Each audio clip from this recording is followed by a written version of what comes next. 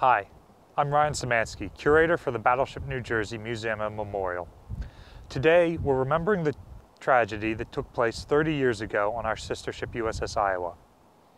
On April 19, 1989, an explosion in the center barrel of turret number 2 caused 47 sailors to lose their lives. Iowa-class battleships served their countries for 50 years in war and peace, and this is the only major tragedy that took place on board one of these ships. This is the center gun of turret 2 on USS New Jersey.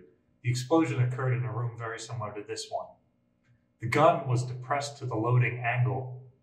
This tray was broken open so that it would fit into the open breech of the gun.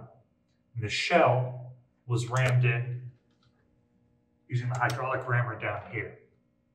The rammer is controlled by this lever here.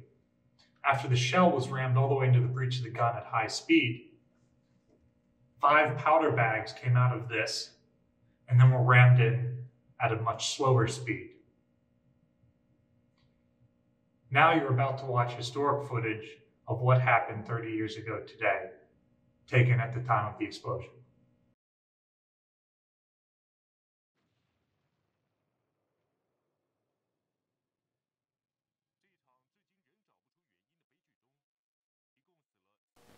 Take a moment today and remember the 47 sailors who lost their lives 30 years ago in service to their country.